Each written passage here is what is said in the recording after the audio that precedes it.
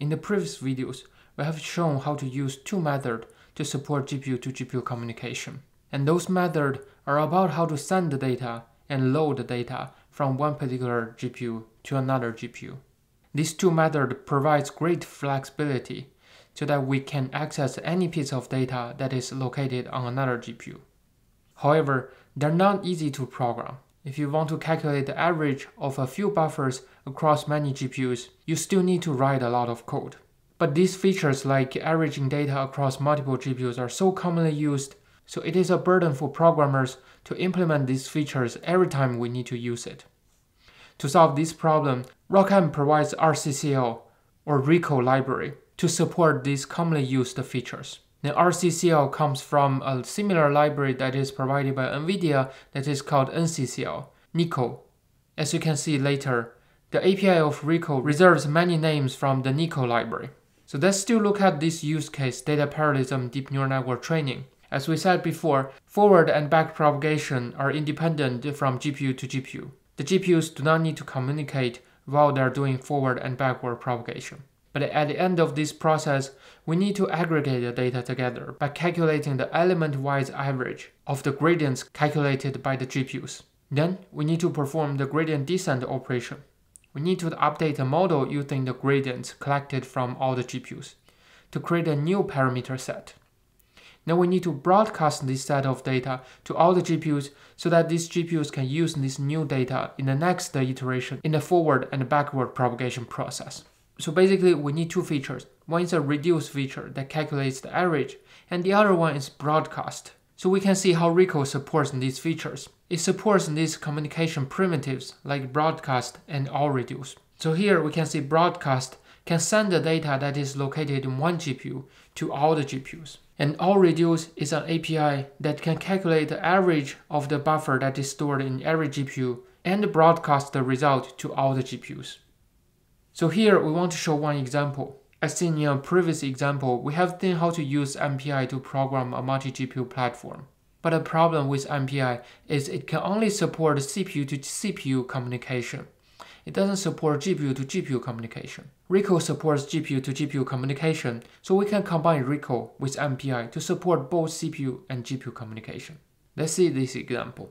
Let's see we have this size of data. It's 32 megabytes. This time it is larger. And similar to previous examples, we get the current rank and the total number of ranks in this myRank and nRanks field. Then we define variables required by RCCL.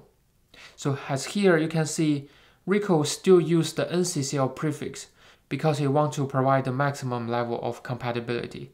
So if you have been using NICO to write a program that runs on NVIDIA GPUs, basically you don't need to make any code changes. Now here we need a unique ID and we need a communicator. Now we create a send buffer and receive buffer. And we create a stream.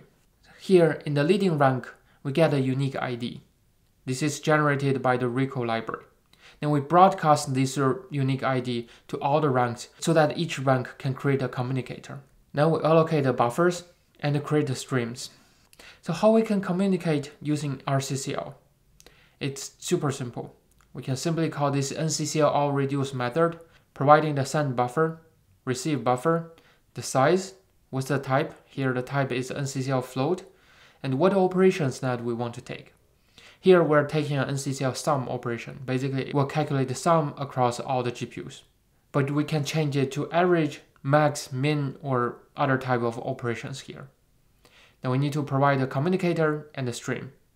Since we provided a stream, you can guess this API is non-blocking. As we provide a stream, you can guess this API is non-blocking. So we have to synchronize with the stream synchronize API. So it is this simple. We don't really need to worry about where the data is located. We don't really need to copy the data back and forth. And we don't really need to worry if it's cross-GPU memory access. All the complexity is hidden behind this API. Moreover, this API has been highly optimized for AMD platforms and different type of AMD connections. If you are using different connections, you are likely to be able to achieve a good performance. No matter what type of interconnects you are using, you are likely to get a good performance without changing the implementation of your program. At the end, we free up the environment, we destroy the communicator, we finalize MPI. So as a summary, you can see RCCL library is very easy to use, and you can combine it with the MPI library. So the steps to use a RCCL library is to create a communicator and other auxiliary data structures. Then you can call NCCL APIs. Then finally, you need to synchronize because it's a non-blocking API call. Its performance is very likely to be highly optimized for a wide range of commonly seen hardware configurations. And you can combine recall with stream-based, thread-based, or MPI-based multi-GPU programming.